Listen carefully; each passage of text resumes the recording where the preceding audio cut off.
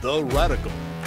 Fundamental principles of freedom, rational self-interest, and individual rights. This is the Yaron Brook Show.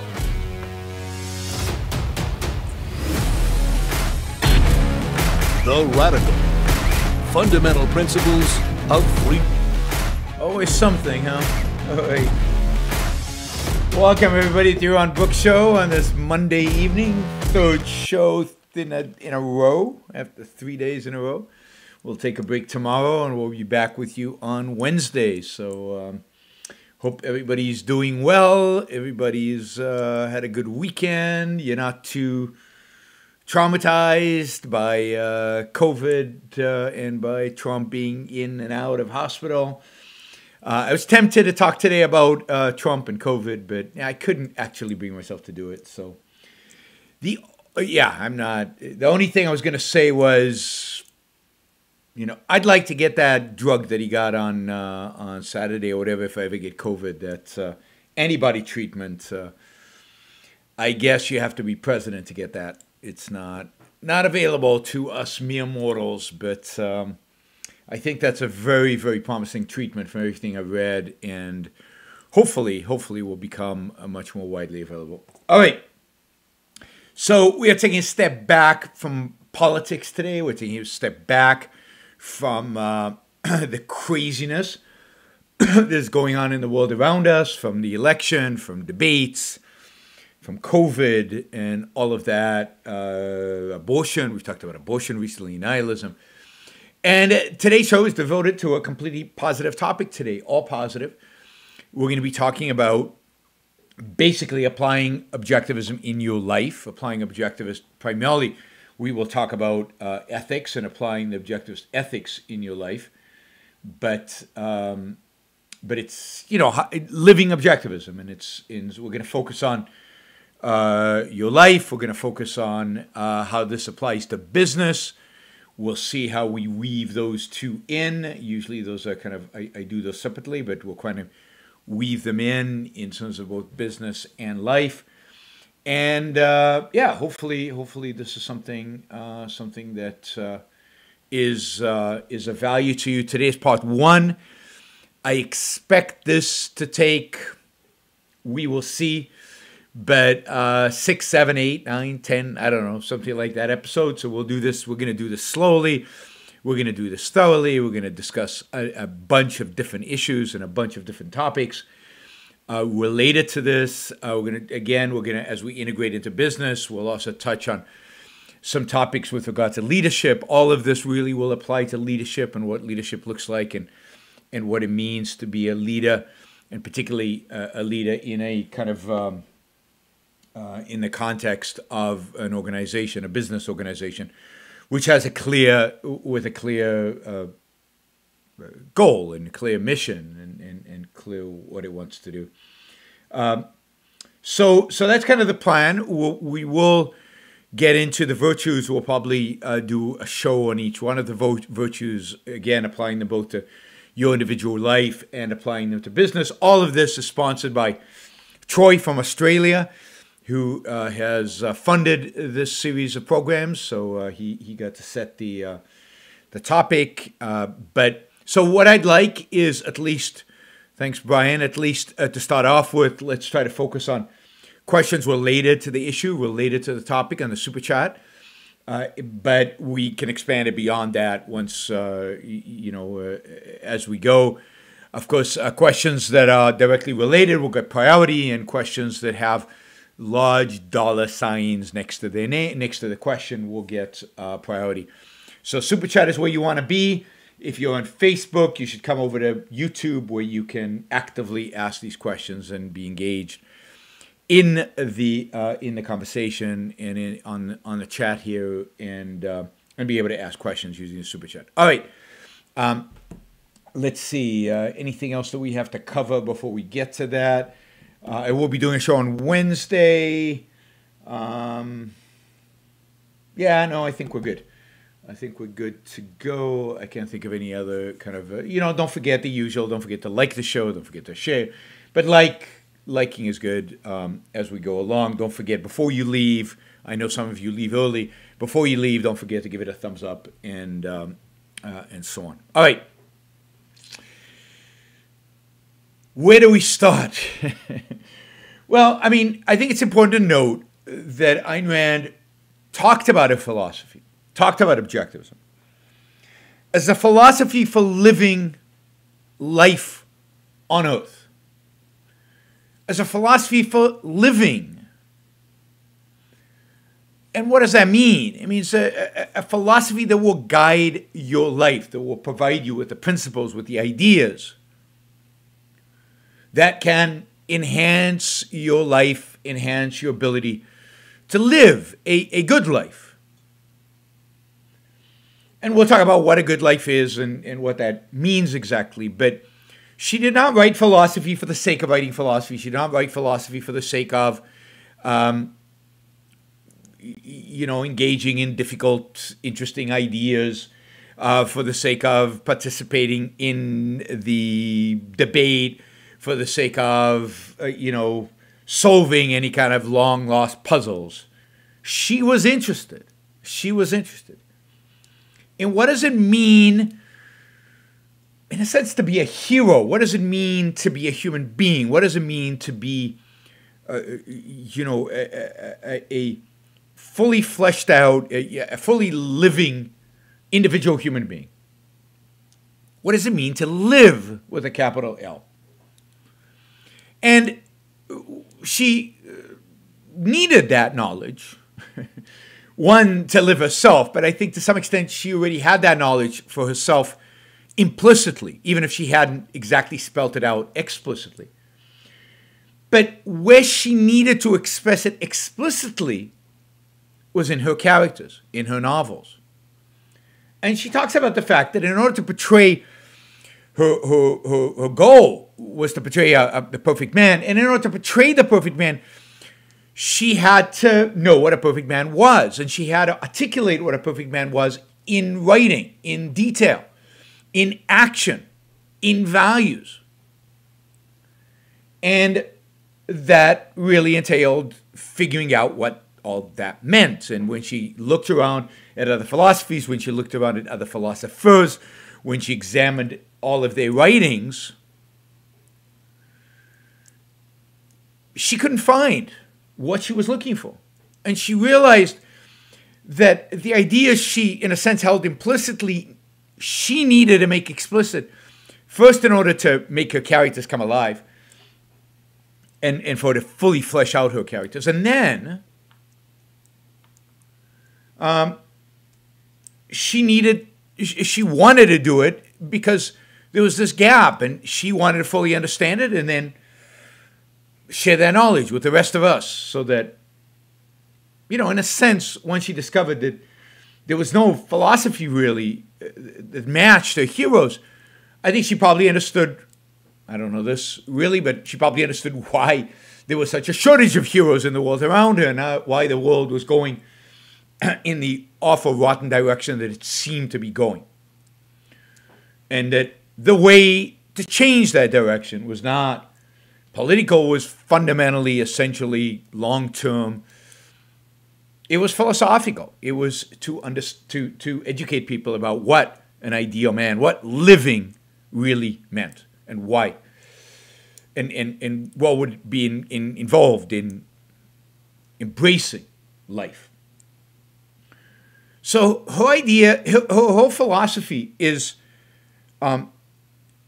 built around a practical need. The practical need of us to understand the world around us, understand ourselves, and to live the best life that we can live. And it's based on the knowledge that as human beings we do not have. We do not have the programming necessary, the knowledge necessary to achieve that kind of life. It's not programmed. We do not have the knowledge to survive. It's not programmed.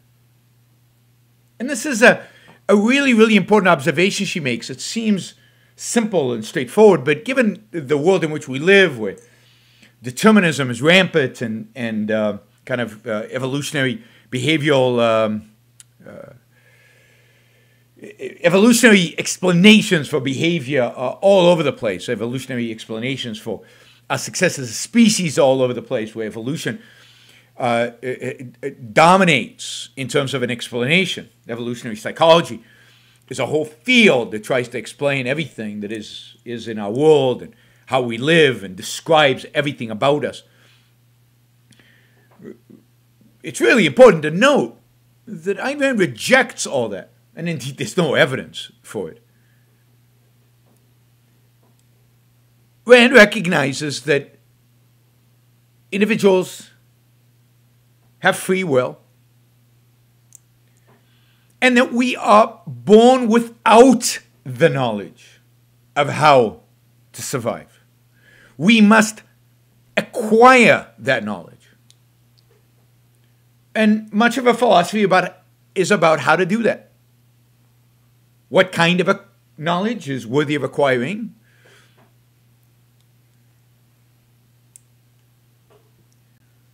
And how we go about doing that. So we are born, it's not that we're born tabula rasa in the sense that we're born with nothing inside, but we're born without knowledge. The knowledge to survive, the knowledge to feed ourselves, the knowledge to survive in a world with animals that want to kill us, to survive other human beings who would like to take our stuff and attack us. We're not born with those kind of instincts, with that kind of survival knowledge built into our DNA as other animals are. Other animals do not have to acquire knowledge in order to learn to survive. They don't have to figure it out. They use their consciousness to observe reality, and the programming, in a sense, does the rest in terms of guiding them to what they need to do in order to survive. It's built in. Human beings, it's not built in. So we need to acquire knowledge. And our survival is not self-evident because of that. So we are constantly faced with this alternative of life or death. Now, every being is faced, every living being, and this is what differentiates life from non-life, is life can end. A rock is always a rock. It's not alive, it's just a rock. But a flower will die.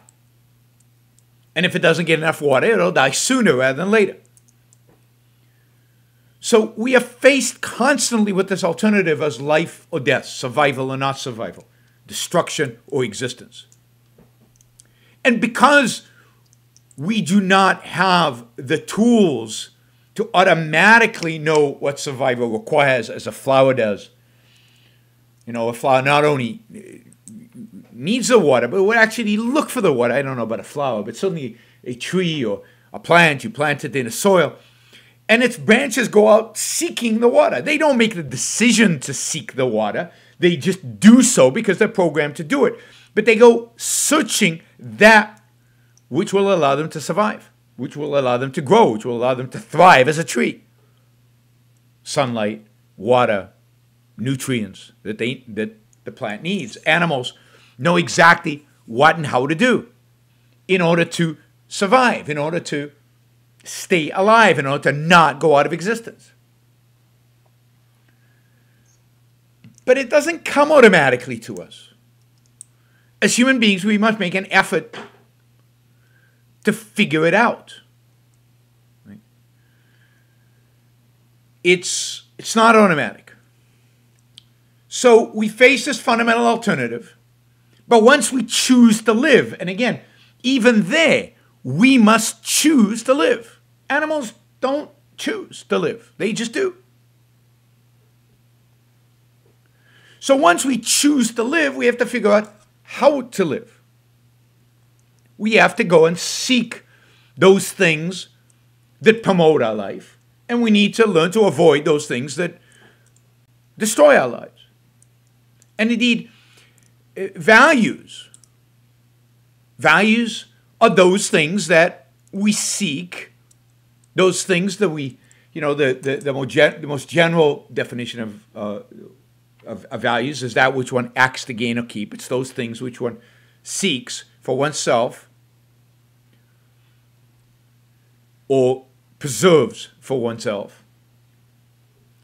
And when it comes to within the context of objectivism, values are those things we act to gain or keep for the purpose of our life, for the purpose of living, for the purpose of our existence, for the purpose of our thriving, for the purpose of successfully being alive.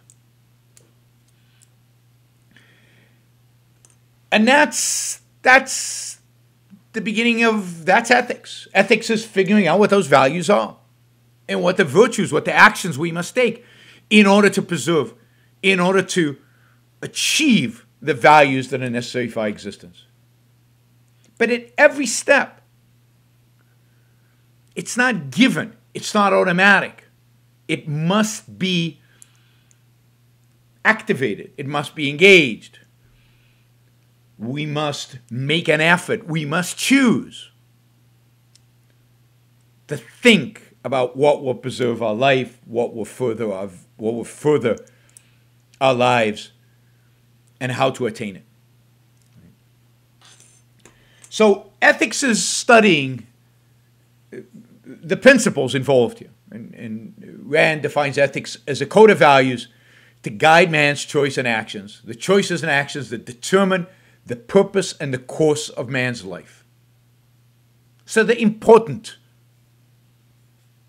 the things that really make a difference, the things that, those values that shape, those choices, those actions that are going to shape your life. Ethics deals with those choices. The code of values to guide man's choices and actions. Which choices and actions? The choices and actions that determine the purpose and course of your life.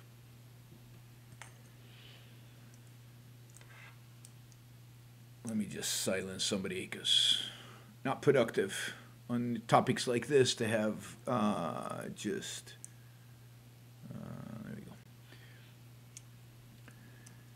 Okay, so why is this important? Why do we need this? Well, because we don't have it automatic.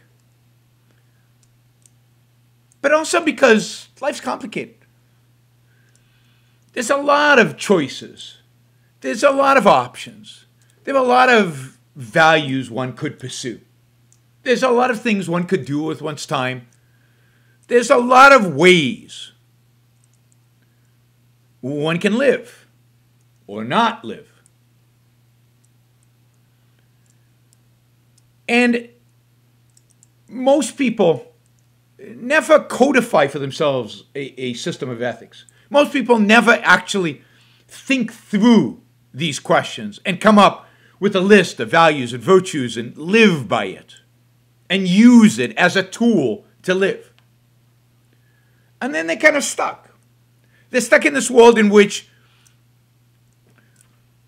they do what they're told or what they're taught by others without examining it, without thinking it through, without inspecting it, without making sure that it's right. Or, because usually it's a combination of these, they land up doing what works in the moment because that's the easiest. That doesn't require long-term thinking. And most of the time we don't have time to do the long-term thinking. What do we call that when we don't think long-term, when we don't use principles, in this case moral principles, to guide what we do, but what we use is just calculations in the moment of what seems to work here and now. What is that called? Right? I'm not sure if I can get away with this lie right now. They're not going to catch me. They didn't catch me last time. I'll just lie right now. I'll just cut this corner or cut that corner. And why is lying bad anyway? Because my mother told me? Because the priest said so? I don't know if I believe in God. And if there's no God, why shouldn't I cheat? There's no heaven. There's no hell. Well, it's called, I mean, and I think most people identify this as pragmatism. It's pragmatic. It gets me the results. I have these short-term aims, I do these short-term things, and it gets me that short-term result. It's guided often by whim. It's guided by what you'd call, some people call intuition, which is just another name for whim in many cases. Not always, but in many cases. It's pragmatism. And for most people, that's how they live because, again, life is complicated. And going through the whole question of, okay, if I lie, what are the consequences? Who potentially could catch me? Is this going to necessitate other lies? If I get caught, what are the consequences? What does it do to my consciousness if I start lying and if I lie regularly? There's a lot to think about on every single one of these decisions. Versus, for example, a principle. Lying's bad for me. I figured that out. I've solved that problem. I know that, in these contexts, lying is always bad. I don't have to think about it. I just don't lie. I know the answer. And I'm not dogmatic about it because I keep going back and reaffirming the principle by integrating into the rest of my knowledge and making sure that, yes, it's true. So, most of the world out there, certainly in business, most of the world out there is seduced by pragmatism. They don't want to buy into kind of the conventional or the kind of stringent view of sacrifice, of sacrificing for others, of ethics. And they don't have any other guidance of how to live their life. So I'll just wing it. I'll just solve problems on the fly. I'll figure it out as we go along.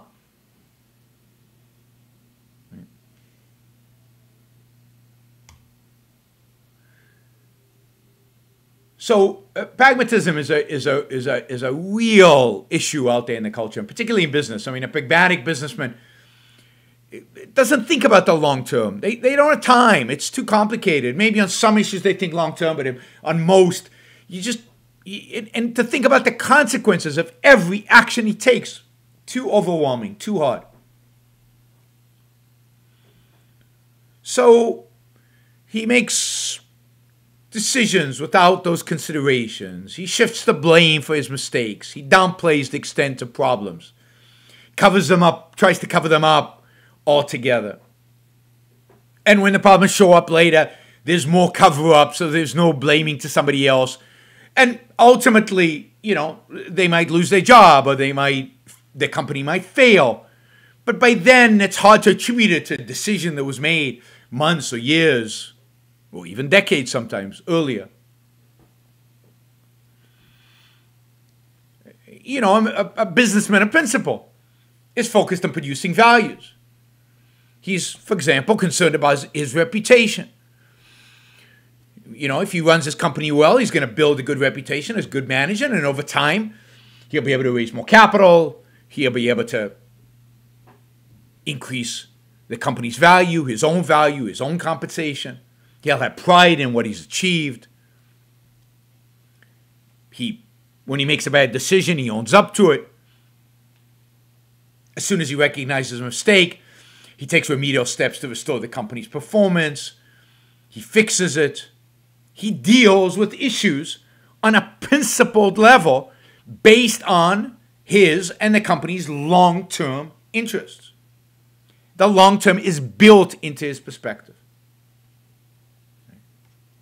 And you can see that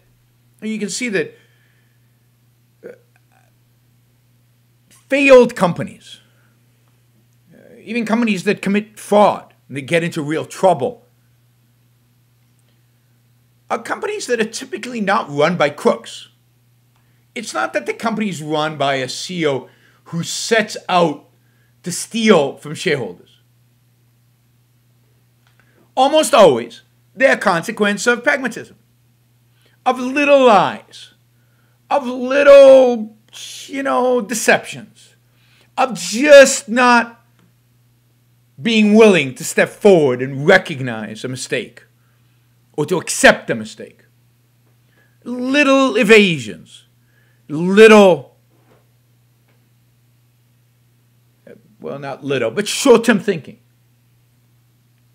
I'll give you an example. I don't know how many of you are old enough to remember WorldCom, and there was a series of big fraud cases in the early 2000s among a whole set of companies. There was a lot of these companies where kind of fraud was committed.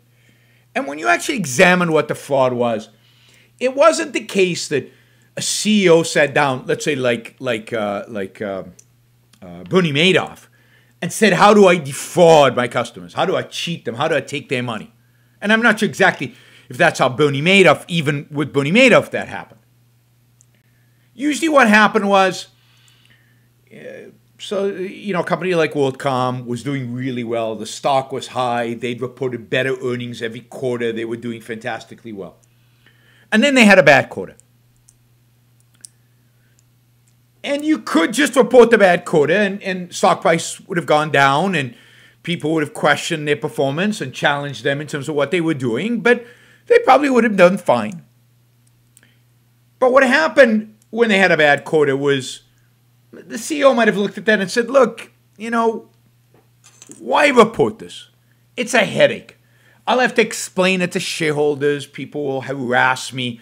I mean, it's just a little thing. It's no big deal. And I know. The next quarter will be better.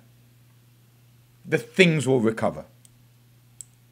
And next quarter, when things are better, we'll report slightly less than the increase, so that if you add the 2 quarters up, it's the same.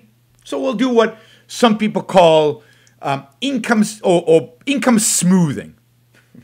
And there's even, expressions for this to make the evasion seem scientific, consistent with accounting practices. Anyway, you do this, and the next quarter, the following quarter, is even worse. But now you're kind of locked in. You don't want to report this quarter's loss, and then you're going to have to report last quarter's loss, and then they're going to catch you about last quarter's loss.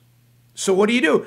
Well, you do it again. You lie a little bit, believing that when things get better, I'll fix it. When things get better, we'll smooth it all out, and nobody will care. And of course, things get worse. And in the end, you'll end up in jail. That's pragmatism. Little lies, not big ones. There's a famous case of a trader in Singapore who brought down one of the oldest banks, financial institutions in the United Kingdom. And how did he bring it back? He had trading authority, and he was trading options on the Nikkei, which is the index of the stock market in Japan, and he had taken a big loss, a kind of loss that would have resulted in a demotion. And he didn't want a demotion. So he doubled up, thinking, I'll make it all back and nobody will know. And he lost again. Now he'd lost enough to lose his job. And he really didn't want to lose his job. So he doubled up again. And lost again. And now he was probably going to jail. So he doubled up one more time and lost. And that's guaranteed that he went to jail in Singapore. Not a pleasant experience, I promise you. But the loss by that point was so large that it brought down one of the oldest financial institutions in the United Kingdom. But those kind of little decisions, pragmatic, short-term, unprincipled, not thinking about the wider context, is what brings people down. The lies that a husband tells a wife or a wife tells a husband that build over time will ultimately lead to a divorce. Little deceptions will ultimately lead you out of a company And when you add those up in terms of the effect it has on your life, ultimately, they lead to the destruction of your own life. We need principles. We need some kind of guidance to tell us how to deal with the complexity of the world, how to deal with everything that we encounter. Because, again, we don't have the scope or the time to think about the principles involved, the scope of human psychology and the scope of history to know exactly what works and what doesn't, what's right and what's wrong, what sustains human life and what doesn't, what's achievable, what's good and what's not. It's an achievement to figure those things out, particularly in terms of principles. And it's why, we need ethics. Ethics are the broadest sense of principles that guide our life.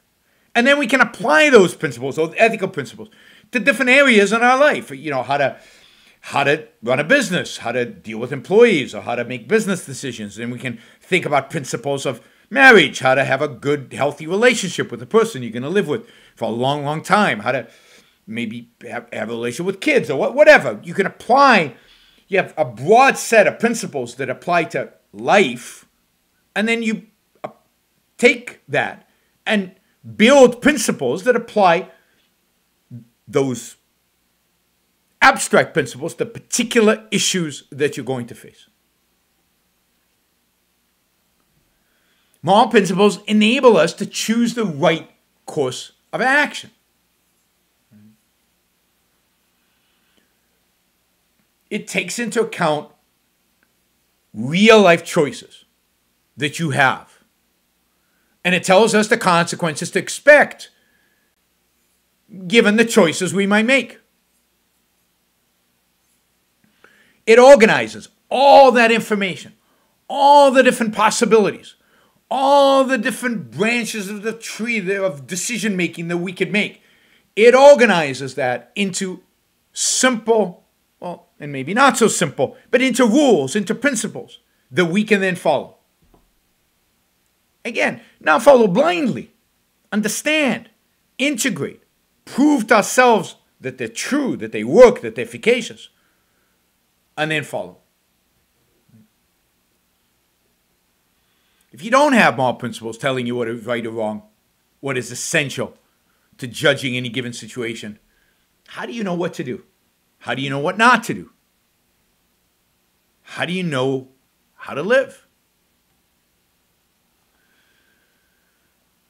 All right, so that's the role of ethics. The role of ethics is to provide us with principles on how to live, on what right and wrong is. In other words, what we should and what we shouldn't do. Right? Now, objectivism is a specific set of principles that guide this. What's interesting, I always find interesting, is if you look at alternative moral systems, usually they just provide you with a set of very abstract commandments, or sometimes very concrete commandments, but just commandments. This is what you should do, this is what you shouldn't do. Very rarely do they provide you with general principles, and when they do, it's something like live for the sake of others. Think about their well-being. Take care of them. Be selfless. That's altruism. But most ethical theories we find are altruistic. Altruism is the other-ism. There's no science. There's no thinking. There's no induction. There's no learning from experience or learning from reality or learning from what works, because what is the standard for what works? They don't have a standard. The standard is the well-being of, I don't know, society, God, something. But what does that even mean? What is the meaning of the well-being of society? What is the meaning of the well-being of God? Who knows that? How do you know that? Objectivism is anchored in reality, in human life, in human survival. So the standard is clear. The standard for figuring out what the principle should be is life. It's living. It's even surviving. Even at the very, very basic of the most basic form of survival. What do we need in order to just survive at the very most basic need? Well, we need food. We need warmth. Once we leave the savannah in Africa, we need some warmth. Those are the kind of basics. Well, how do we get food? And I've used this example many times, but we're a pretty pathetic animal for food getting. Right? We're weak, we're slow, we have no fangs, we have no claws, we don't have the capacity to just go out there and get food. And if we do, it's like picking nuts and berries and maybe somehow chasing down some really slow animals. But you don't build a human population. You don't build civilization. You don't really survive as human beings at that level, on that basis. So one has to have something else that makes it possible, right? For us to survive as a species. Nothing is programmed. So what do we do? Because, you try chasing down a bison and biting into it, and you're not going to get it very far. You don't have the tools for any of that. Naveen says, speak for yourself, Yaron. Well, you try chasing down a bison. It ain't working. Saber-tooth tiger would have eaten you a long time ago. And yet, here we are. Watching this over the internet, all over the world. I don't know how many countries are represented on the chat right now, but from all over the world.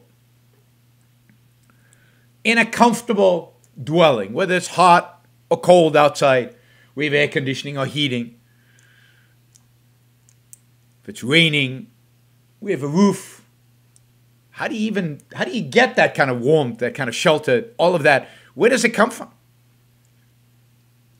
White says we're a tool-making species. Yes, but you have the instinct. Do anybody have the gene for tool-making? I don't know how to make tools. I wouldn't know where to begin. I mean, I could do what? I could figure it out. I could figure out how to make tools if my life depended on it. And, by the way, my life does depend on it.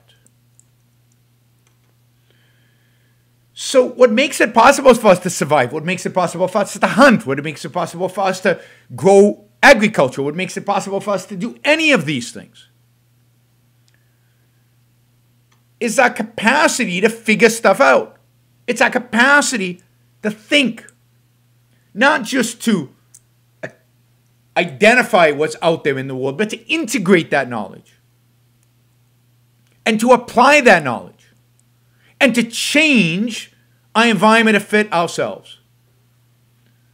Zybin64, I will have you know that I've changed many attire in my life. I don't know.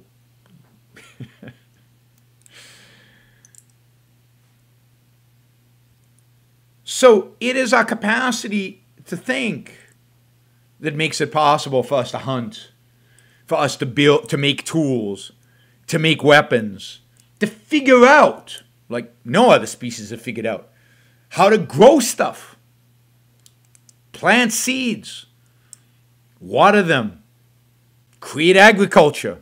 I mean, the genius that went into any one of those discoveries is stunning.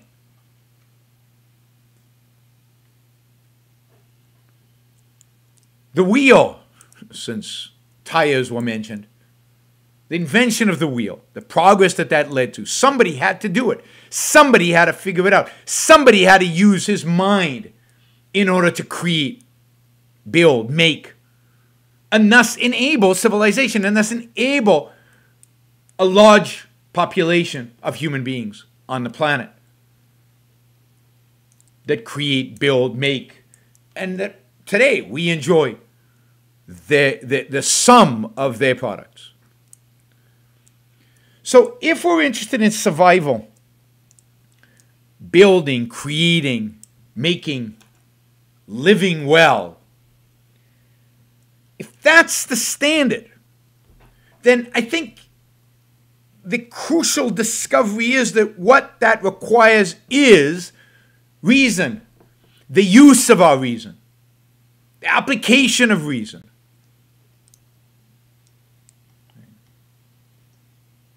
To our lives.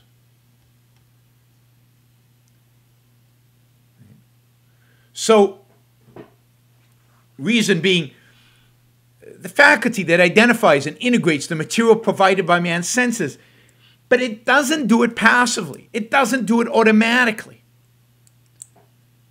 To identify and to integrate requires effort, requires choice, requires engagement, requires taking control. So for Rand, for objectivism, the number one principle for living is to think. It's to use your mind. It's to seek to apply reason in all of one's activities.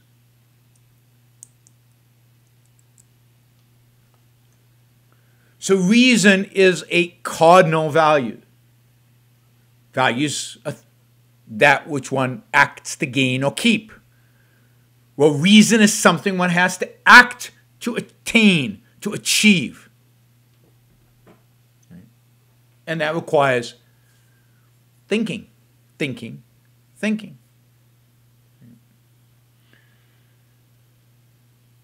And of course, we have to focus that thinking in particular directions. We have to know why we're doing what we're doing. That is a purpose. Everything we do in life must have a purpose. I mean, the most basic purpose is our life. It's to live. And ultimately, it's to live successfully. It's to live happily. To do that, we must think. We must think towards a particular purpose. We must use our reason and apply it towards a particular goal, a particular aim, a particular outcome. And we will get in later into central purpose and all that. But here, we need some reason for applying our thinking. And we must have a sense that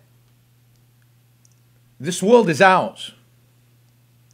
That we can survive in this world, thrive in this world, be happy in this world, succeed in this world. And that's the reward of our reason. But it's something that has to be attained. That self-confidence, that sense of belonging, that sense of this is my world has to be attained. It has to be gained. And that is the third cardinal value. So for Rand, there are three cardinal values: reason, purpose, self-esteem. And if you attain these values, then what you attain is a life worth living. What you attain is ultimately happiness and success. Success in the most fundamental sense. Success at living. At being alive. And the reward of that success is happiness. So the purpose at the end of the day is happiness. To achieve that happiness, one has to pursue The moral purpose of one's life is happiness, and one has to pursue these values: reason, purpose, self-esteem. And the particular ways in which we are going to pursue or should pursue these values, and we'll talk about that. We'll start talking about that next time with the objectivist virtues. So we'll go through the virtues and apply them. Now, let's quickly talk about business in this context. A business needs values. It needs a purpose. For a business, one can frame, or put it this way, for a business, one can frame the question in terms of survival as well. A business can survive and grow and thrive, or it can fail and, in a sense, die. Survival for business is not automatic. None of the knowledge required for a business to succeed is gained automatically. It must be discovered. It must be figured out. It must be achieved. So business, just like a human being, the human beings within the business must apply the same kind of values to the life of this entity, it's a legal entity, in order for it to be able to be successful. A business must be guided by reason. A business must have a clear purpose. And a business must, needs to survive with the kind of confidence, with the kind of energy, with the kind of, that, you don't really talk about self-esteem in the context of business, but you can imagine the kind of confidence and that a business would project if it was run and had an explicit philosophy driving it. And life for business requires profit. And the purpose of the business, at least a significant part of a purpose for business, has to be profit. Because without profit, life as a business is impossible. So we're going to look at how we apply the objectivist virtues to business, because they do. They all apply. One has to run a business based on reason. One has to run a business honestly and independently. And one has to have pride in one's business in order for it to be successful, which means taking all those other virtues seriously and trying to attain them consistently. So as we go through it, we'll try to apply the different virtues in a business context. And I'll share with you some ways in which other businesses have tried to do this. But to a large extent, because business is a human business, because business is about individuals, it's about individuals pursuing their values. One can map the virtues of morality and apply them to virtues within a business context. And we're going to be doing that as we move forward. All right, we are going to we're going to go to Super Chat, and we will continue with this next time. We will jump into kind of the virtues. We'll probably do a show on each one of the virtues and try to apply them in your life. We'll think of examples. If you have examples or that you want to share, or if you've got specific questions on application of any of these virtues, then that would be great. Concretizing these things is really, really important. Giving them life. So I'm eager to hear your experiences, your challenges, your questions. What does morality, what does the objectivist morality mean to you? How do you apply it? How do you think about it? But you want to get to a point where you apply it everywhere. And let me just say this. I talked about this earlier today when I gave a talk.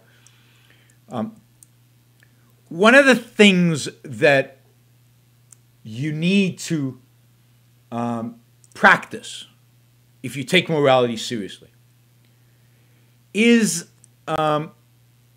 self-monitoring. You need to be able to monitor yourself. So, for example, you make a decision you should really think about that decision and say, was I really being rational? Did I take into account all the evidence? Was I being influenced by anybody else? Was I second-handed in any way? And you might say to yourself, I wasn't completely independent. I let other people influence my decision. Now, it's really important to do that. Not in a way to say, bad, you're on. Don't do that again. Slap you around. Bad, condemn you as immoral and so on.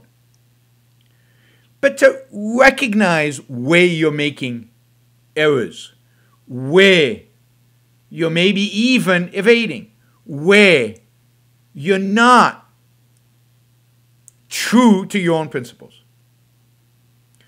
And that's the only way you can fix it.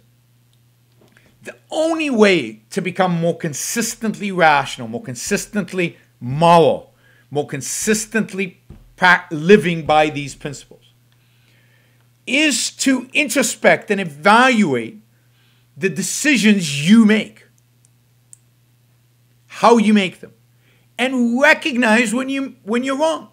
Recognize when you've let something influence you that you shouldn't have, when you didn't look at all the evidence, when you didn't consider all the facts, when you let somebody influence you, or you let your emotions, here's a common one, right?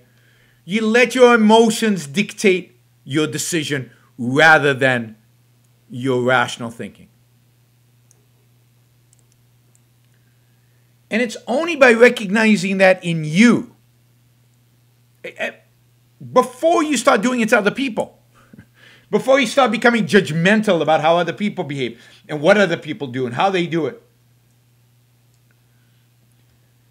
you first need to do it to yourself. And live up to your own declared standards. But it's not going to come automatically. This is the point I'm making. It doesn't come automatically. Just like knowledge is not automatic. Even when you gain the knowledge, applying the knowledge is not automatic. It doesn't just happen. It requires real effort. It requires monitoring. It requires introspection. It requires judging yourself, which is not easy, which requires a huge amount of honesty towards yourself, which is the most important aspect of honesty.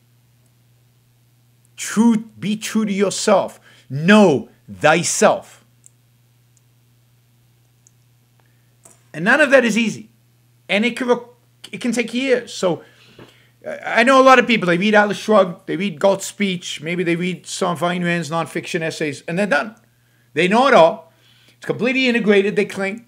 They are now living it 100%. I don't believe it. It takes years to automatize.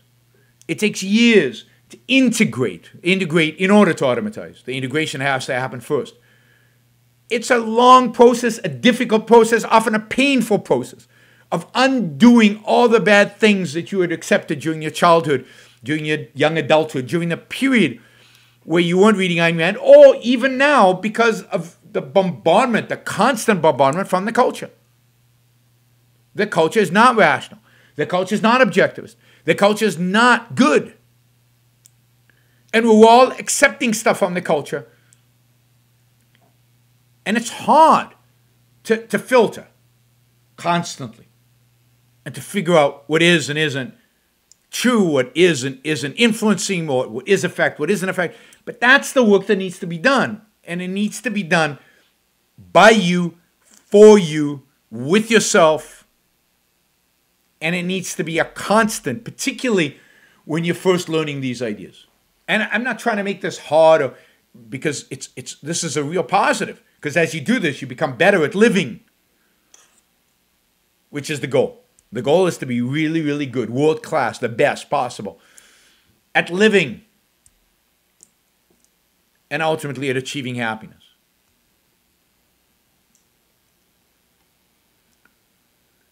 All right.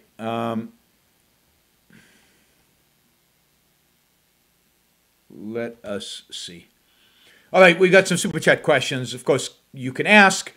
the higher the dollar amount, the more likely it will be that I answer. Also, it's a way for you to reflect your appreciation or your trade with me in terms of the content you're receiving, if you view it as a value. All right, don't forget before you leave to like the show. We've got 83 likes. We should have over 100. And don't forget to share the short videos. Share this video if you found it interesting.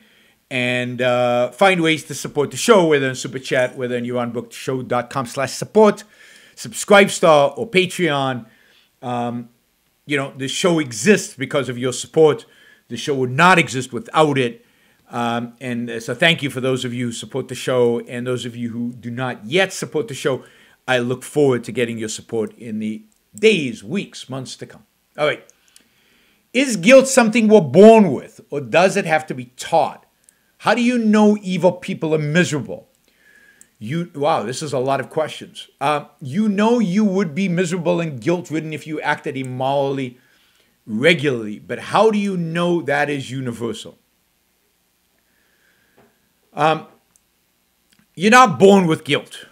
I don't know what that even means. Born with it, you're certainly born with the capacity to feel guilty. That's part of the way we are built, is we have the capacity to feel guilty. But we're not born with guilt. Certainly don't believe in original sin. You're not born in sin and therefore have to feel guilty from day one. What you feel guilty about is taught. So some people are taught to feel guilty about their virtues. Think of a mother. Think of a mother who tells her kid that it's not right that they're so smart or that they're so able, that pulls them down constantly. You should feel terrible getting a higher grade than your brothers and sisters. Why are you working so hard? Just to make everybody else look bad? Why aren't you helping your mother? You're studying instead? You should leave school, go to work. You should sacrifice. That gives meaning to your life. Every time you go out there and do what you think is fun, that is hurting people. That is bad. You should feel guilty for that. And you could go on and on. I mean, Catholic and Jewish mothers have refined the art of eliciting guilt out of virtues. Guilt is an emotion that you feel when you have done something that contradicts your values and virtues. If you have bad values and virtues, then you will feel guilty when you violate them. When objectively you shouldn't feel guilty, you will. I call that unearned guilt. Why aren't you giving more to charity? You should give more to charity. Well, if charity is way up there on your hierarchy of values, then you're probably not giving enough to charity.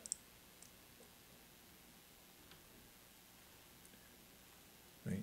So guilt is what you feel when you're not living up to your implicit moral principles. Implicit, I emphasize, because it's an emotion. So it takes time for the explicit values to be integrated so they become implicit, so your emotions follow.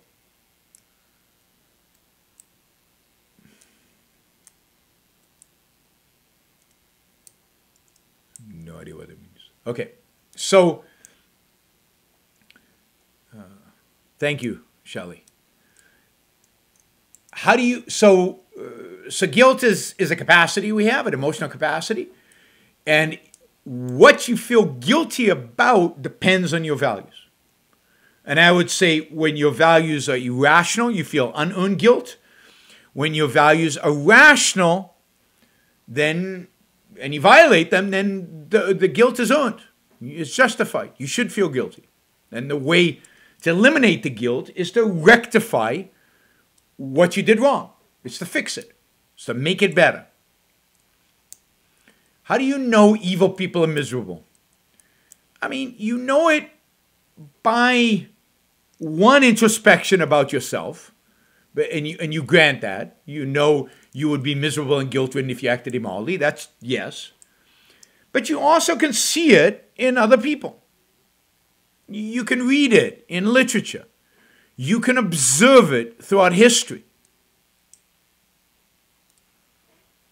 It is not true that when you look around the world and you look around your neighborhood and you look at history, that bad people live cool, successful, happy lives. I mean, and our art reflects that. And our art reflects that. Well, what was that movie I hated? It was a movie that came out during COVID. It was like a 4-hour Martin Scorsese movie about the killing of Jimmy Hoffa, right? And it was a movie about kind of the mafia, about a hitman and the mafia. And the one good thing about the movie, and most mafia movies do this, is they show that their lives are miserable. They don't really have any friends that they can trust, that they can really have a beneficial relationship with. That they don't really have fun. That, the movie was called The Irishman. That, you know, you see it in people who drink too much or people who take drugs, that they can't escape their bad decisions. They can't escape their immoral actions.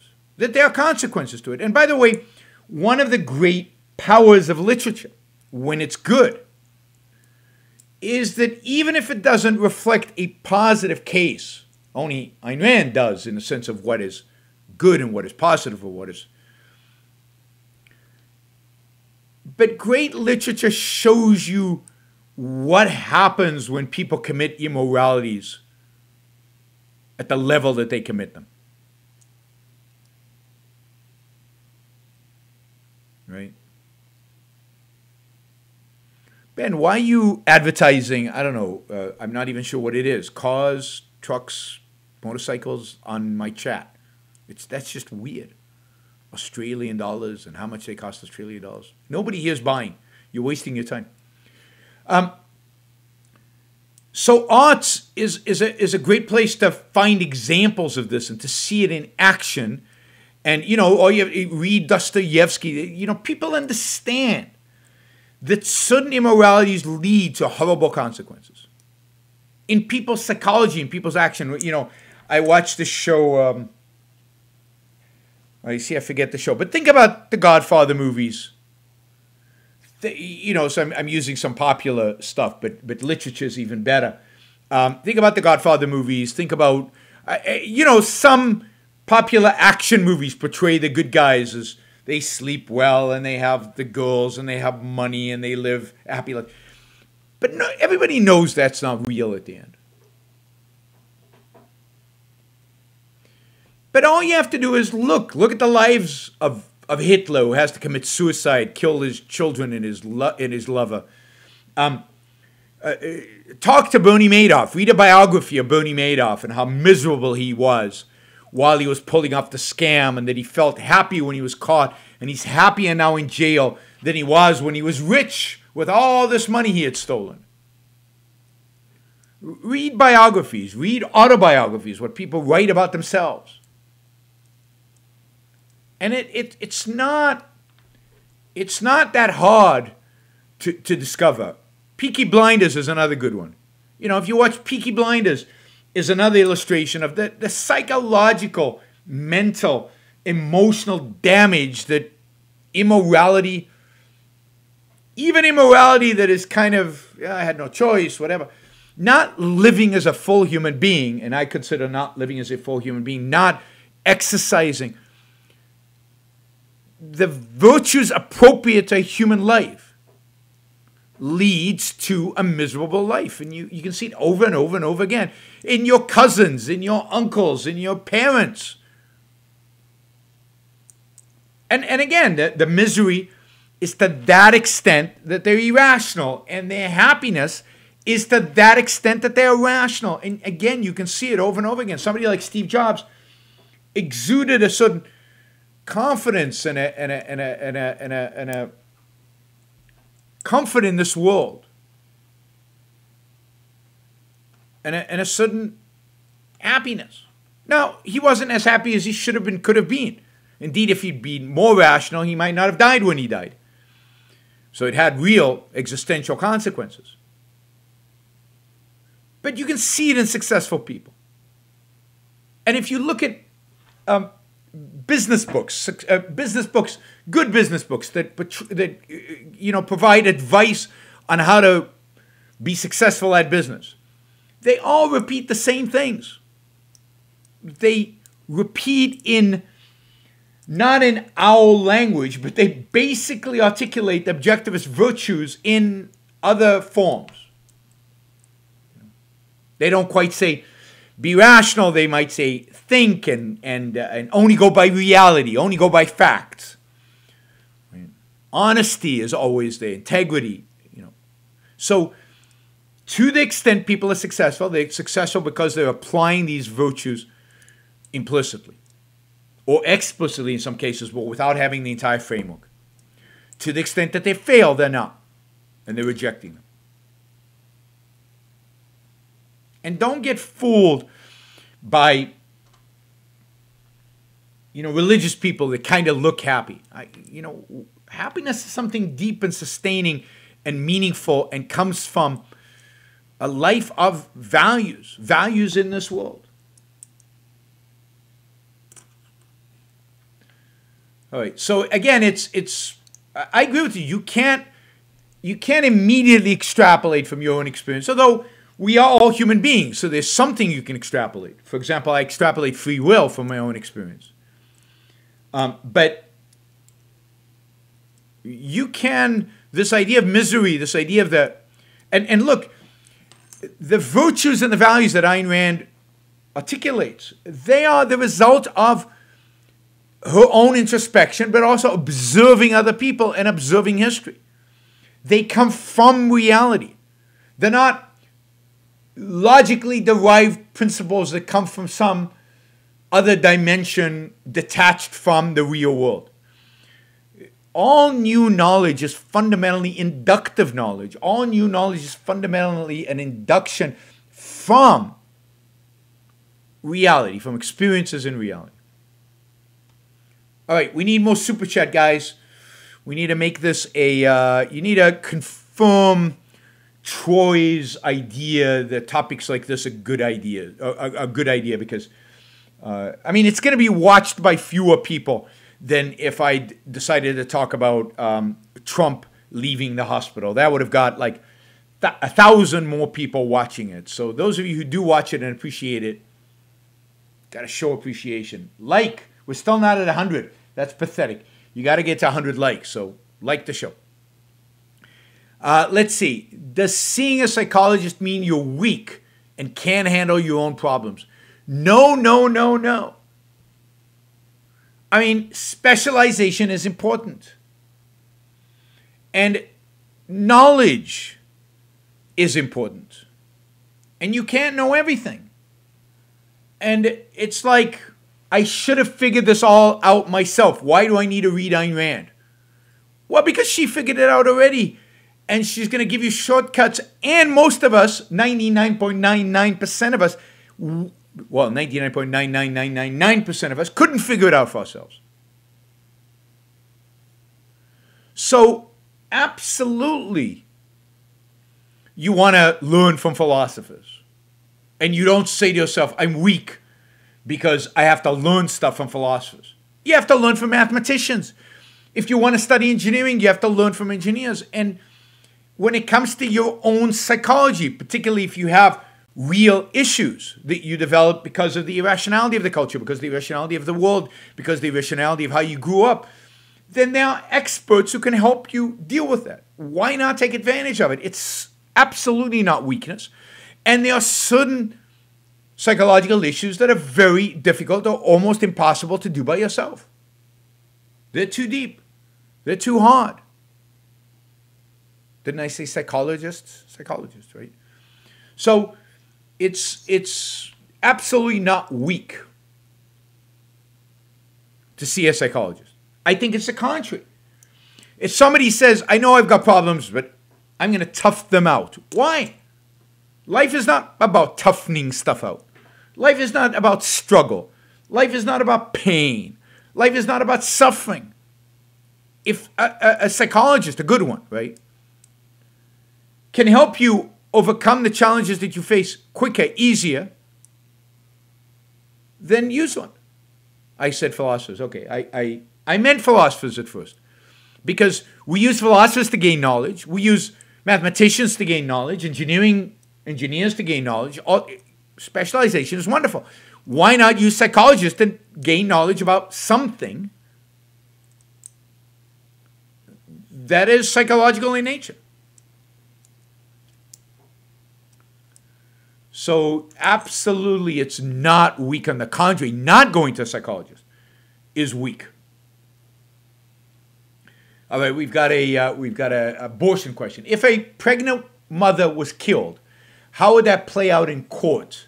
Just one count of homicide? Yes. Now, you could view it as more than just one case of homicide. I wouldn't make it two, but you want to view it as more, because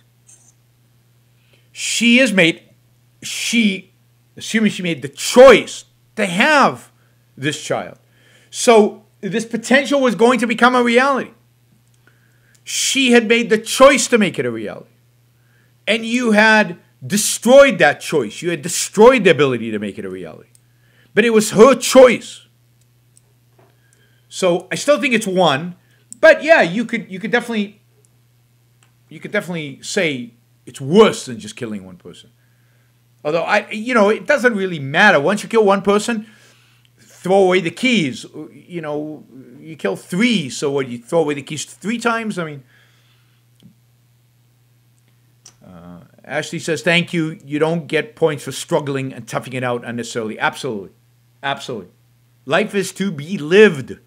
And the sooner you get to living it in a healthy, productive, effective way, the better. Shortcuts are good. Again, the whole mentality of it's unmanly to go to a psychiatrist comes from an altruistic framework where life is about toughing it out. It's about showing some pain. It's about suffering and having a hard time in life. Happiness, nobody can be happy. And why be happy? It's selfish. So you shouldn't strive to it. You should embrace your pain. Okay, knowing that you're using previously discovered knowledge, does integrity require humility? Is humility anti-life? Why? Yes, humility is anti-life. Because humility is not just saying, I can learn from other people. Humility says, I'm not worthy of learning. I'm not worthy of the knowledge. The fact that somebody else discovers it makes me unworthy of the knowledge. That's bizarre. Humility is the opposite of pride and self-esteem. It's I don't belong here.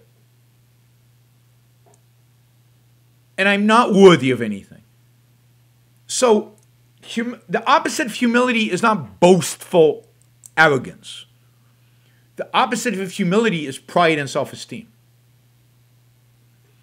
And to have a view of, because I didn't build that bridge, then I'm humbled by it, is absurd. Or I didn't discover the philosophy, and therefore I don't deserve it in some sense. By the way, if you want to ask a question, if there's something you're interested in, use the super chat and ask it through the super chat. I can't read the chat to answer your questions that way. Plus, I want to reward those who are willing to reward me. It's trade. So the fact that knowledge was previously discovered is something to be celebrated. It's, again, a shortcut. The purpose in life is not to suffer. It's not to discover everything. It's not to build everything from scratch. It's to take all the knowledge you can that's being discovered and build on it. Whether it's in science, whether it's in engineering, whether it's in philosophy, whether it's in how you live your life. Build on the knowledge that's already been discovered. Celebrate the knowledge that has already been discovered. And celebrate the fact that you understand that knowledge. That you can embrace that knowledge, integrate that knowledge, use that knowledge. So not just if you're just a passive sponge, like I guess people like Sam Harris, in a sense, believe we are because we have no free will, then knowledge is meaningless. And it's all meaningless. But you're not a passive sponge.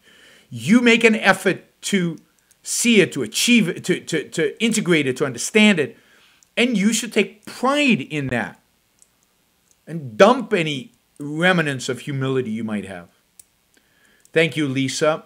Let's see, Varun asks, please talk about objectivist morality in view of victimhood politics of the day. Kaufman drama triangle, victim, oppressor, rescuer. I'm not. I don't know the Kaufman drama triangle, but victim, oppressor, rescuer is obvious, and it all comes from altruism, right? I mean, I remember when I was a kid, the culture was such that as kids in my classroom, we would compete on whose family was poorer, and you got points. The poorer you could show your family was. Poverty was the standard. Suffering was the standard. Hardship was the standard. That was virtue. Well, then, that's a big part of that is the whole victimhood. Well, if virtue is suffering, then, all right, then let me be the victim. And of course, the rescuer is the person who rescues you out of victimhood. And he is the hero because he is altruistic. He's doing it for you. And of course, your victimhood is not self-inflicted because that would make, that would make you, it wouldn't make you a bad person necessarily, but it's much better if the victimhood is caused by others. If there is an oppressor out there, if there's somebody evil that has done this to you. Right? So, people out there celebrate their own victimhood. They know exactly who to blame for it. There's always an oppressor out there, the system. And then somebody writes to the rescue, the socialist, and they can sacrifice themselves or others to the victim to help them rise up out of victimhood until the next oppressor comes around. And of course, objectivism rejects all of that. I mean, they can be oppressors, but then they have to be objectively shown to be oppressors. They can be victims, but victimhood is not something to be celebrated. Victimhood is something to be escaped. And that the ultimate responsibility for escaping victimhood is on you as an individual. And you are the rescuer. There's no other rescuer that's going to rescue you. It's you. Your responsibility. Your life. So, I mean, the whole victim, oppressor, rescuer takes responsibility away from you. Places it on others, on the other. Which is what the morality of altruism demands. Everything is focused on the other. All right. How do you think Robert Downey Jr. turned his life around? He was at a very low point, and now he is a big star. I mean, I don't know Robert Downey Jr.'s specific life story, but a lot of people who are down lift themselves out. And I think they do it by taking responsibility over their own life. They don't have to embrace and understand and or have knowledge of the objectivist ethics. And look, there have been people throughout history who've used these virtues, who've acted in pursuit of these values without articulating them quite in the way Ayn Rand does, without organizing them. I mean, human life, we would still be in the dark in prehistoric times if to some extent people weren't practicing these virtues and values throughout human history. So, and some of these are even integrated into pop psychology, integrated into self-help books, even integrated into, I don't know, what is it? Alcoholics Anonymous. There is a knowledge out there that you have to take responsibility for yourself. There's a knowledge out there generally in a folksy kind of way that one has to think long term. There's the knowledge out there that thinking is important. There are certain principles out there. You know, lots of people think honesty is a good thing without being fully objectivist. What objectivism gives you is an integrated whole, all focused on you being successful and happy. And it's integrated with no conflicts internally to it. So it gives you the best chance at this. But Robert Downey Jr. at some point, through somebody's help or by himself, figured out that he could take control of his own mind and therefore could take control of his own life, that he wasn't a puppet, that he wasn't a victim, that he didn't need an external rescuer, that in a sense he could rescue himself, and did it, whether consistently or inconsistently. I don't know enough about his life. And I think that's true of every person who has risen up. They take responsibility, they think for themselves, and they become productive. That's the components of a good life. And the extent to which you do that consistently is the extent to which your life will be good. To the extent that you do it inconsistently, you can have a mixed life. So how does anybody lift themselves out given the culture? They discover better ideas, and some of those better ideas are in the culture. Again, look at the self-help literature. It maps on in various areas in inconsistent ways to the objectivist ethics because, again, history, psychology, looking at people and evaluating people, the principles are what makes a good life out there. Again, objectivism gives it to you in a way that is grounded in reality and grounded in a philosophical structure and a structure of principles. But any semi-successful self-help manual is going to have to be implicitly using some of those same principles. Just like, as I said, every successful business has to practice reason, has to practice honesty, has to practice integrity, has to practice productiveness, whether they self-identify it explicitly or not. Why is the popular conception of selfishness package dealed with sacrificing to others? How does rational selfishness facilitate social relationships? That's a big question, and we'll talk more about that as we move through this kind of program of episodes. But let me quickly say, selfishness is package dealed because the altruists want it to be package deal. They want you to think of Bernie Madoff and Steve Jobs together as both being selfish, because it makes you doubt Steve Jobs, and it makes you doubt the whole morality of selfishness if it's associated with Bernie Madoff. So they don't want you to think for yourself. They don't want you to think about your own well-being. They don't want you to enjoy the fruits of your own labor. They want your sacrifice. So they have to paint selfishness as leading to being an SOB, as leading to lying, cheating, and stealing. They have to unite it. They create that package deal, I would argue, at some level, purposefully. And then they maintain it. They constantly maintain it. They constantly emphasize it, re-emphasize it. Right? No, Bernie Madoff's not an altruist. Bernie Madoff is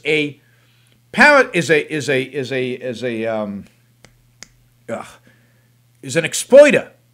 He expects other people to sacrifice to him. Thank you, Richard. That's very, very, very generous. Bernie Madoff is not an altruist, but he's not an egoist. But what happens is they lump together Bernie Madoff and Steve Jobs under the same context as selfish. Bernie Madoff's not selfish. Bernie Madoff is self-destructive. Bernie Madoff is a loser. So he's not selfish. He's selfless. But he's not an altruist. He's selfless without being an altruist. To be an altruist means to be selfless and sacrifice to others. To be a self-destructive, selfless person, to be a predator, which is what Bernie Madoff is. You sacrifice other people to you. It's still selfless, but it's a different form of selflessness. Right? So it's important not to view the world as there's altruism and there's egoism. There's also these predators who sacrifice other people to them, who are not selfish, they're not egoists, and they're not altruists. And I know thinking in more than twos is hard, but there are three categories here, at least. It's not clear that religious person sacrificing to God is real altruism, because they're not sacrificing to others, they're sacrificing to something. So it's a form of selflessness, but it's not necessarily the typical altruistic form of selflessness. Hedonism is selfless. That's right. It's not selfish. It's selfless. So again, there are categories of selflessness. But there's only one form of selfishness. There's only one form of doing right. There are many forms of doing wrong. All right. Let's see. We had Stephen asked, "Do you like survival movies like The Edge?" The Edge was very good. I don't think I've seen Castaway. They're usually great at showing how using reason is linked to survival. Many also show that a sense of optimism and confidence is necessary. Is that so? Yes. I mean, The Edge in particular. I mean, it's one of the few movies where the hero is a successful businessman, and he uses reason explicitly. And he emphasizes the use of reason in his survival. And he's constantly innovating and thinking. And so The Edge in particular, what's the name of the actor who stars in it? I forgot his name. I can see his face, but I can't remember his name. Anyway, it's very good. It's one of the better ones. And I think Castaways, a lot of these movies have that, because the only way to survive is by using your mind, and most directors, writers can't get away from that, so they express it, right? A lot of the better action movies have the same thing. So a movie like Aliens, the second Alien, explicitly celebrates rationality. The only person who survives is the person who's rational, who's thinking. Yes, Anthony Hopkins was in The Edge. Very, very good movie. And Alec Baldwin is the bad guy. But Anthony Hopkins is the good guy. He's a businessman, and he uses the same skill he uses his business to survive. And it's very well dramatized. Right? So, so Aliens is another example. The other movies, the better action movies, have a hero that is a thinking hero versus just an acting hero. And they concretize the thinking. And Aliens, the second Alien, does that well. All right, we're almost done. If some decisions are rational but others pragmatic, is the key to correcting the error finding the motive behind the decision? Yes. Why are you being pragmatic here? Why are you not sticking to your principles? Is it the lack of understanding of the applicability of the principles? Is it there's some emotional issue that is driving you? Is there some emotional issue that is motivating you, that is influencing you? Are you not consistently being independent, for example? Are you not consistently being rational by letting emotions intervene? So, yes, a lot of it has to do with why are you not being principled consistently? And if you can discover that, you can fix it. What do you think is the meaning behind when a person takes comfort in saying he is only a speck of dust in the universe? I mean, I think it's first of all, I think it's popular. It's considered, cool, woke, whatever. But because it's popular to demean humanity, to think of us as little, as small, as insignificant. It's to make yourself small and thus not create expectations, to make yourself small so you're not overly ambitious, to make yourself small so when you fail, you can just say, well, I failed. What can we do? We're just a speck in the universe. A healthy psychology admires great achievement and strives to that. It doesn't view nature as an achievement. Nature just is. Nature's pretty in a sense, but it's not an achievement. So you're not you measure yourself against other things human, not against things that are not choices, not actions of human beings. Andy asks, have you seen Westworld? Also Anthony Hopkins in season 1. What do you think about the morality involved with robot people? I have not seen Westworld. I mean, if the robots have free will, then they need to be treated as, and they can conceptualize, that is, which free will necessitates, then I think they have to be treated as humans. There's a good show on one of the English channels called Humans that I think dealt with that pretty well. Humans, there were, I think, 2 or 3 seasons. And to the extent that they are self-conscious, that they have free will, that they are conceptual beings, they have to be treated with rights. And I haven't seen Westworld, so I don't know what happens there. All right. Watch Humans, though. Humans is very good. Thank you, everybody. I really appreciate it. Thank you to all the super chatters. I really appreciate the support and the support that reflects. Thank you for all watching. Don't forget to like the show before you leave. Don't forget to share the show. Don't forget to tell your friends about the show. And those of you who'd rather support me on a monthly basis, which is my preferred way as well, you can go and do that on yaronbrookshow.com/support, on Patreon, on Subscribestar, and even on Locals. So thanks, everybody. I will see you all on Wednesday evening, and probably we'll see what the topic will be then. Probably a more political topic on Wednesday. Bye, everybody. See you soon.